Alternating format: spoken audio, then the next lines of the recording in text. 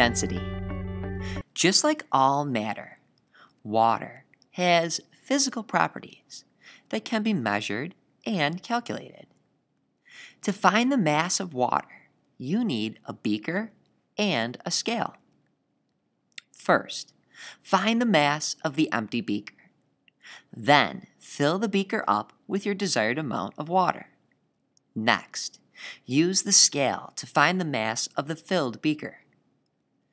To find the mass of just the water, we need to subtract the mass of the empty beaker from the full beaker.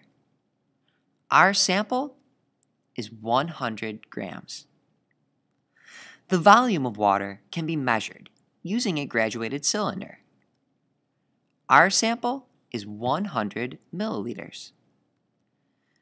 Density is calculated by dividing the mass by the volume. Plug in your measured mass.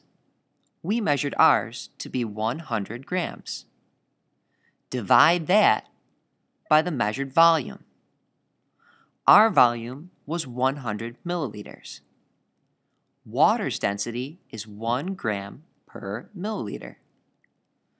Objects with a density greater than 1 will sink when placed in water. Objects with a density of less than 1 will float when placed in water. If a block has a density of 0.1, it will float because its density is less than 1. Another block with a density of 0.5 will also float because its density is less than 1. Notice that more of the block was below the waterline. Another block with a density of 0.9 is also less dense than water, so it will float. We can see that as density increases, more of the block is below the waterline. Scientists have discovered that the block's density tells us exactly where the block will come to rest. If the density is 0.1, then 10% will be below the waterline. To calculate where a block will come to rest, just convert density to a percent. Density also explains why ice floats. If you freeze water, it expands. Let's use the black dots to represent the atoms in water.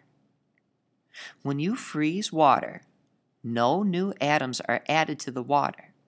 So because of the expansion, there is more room between the atoms.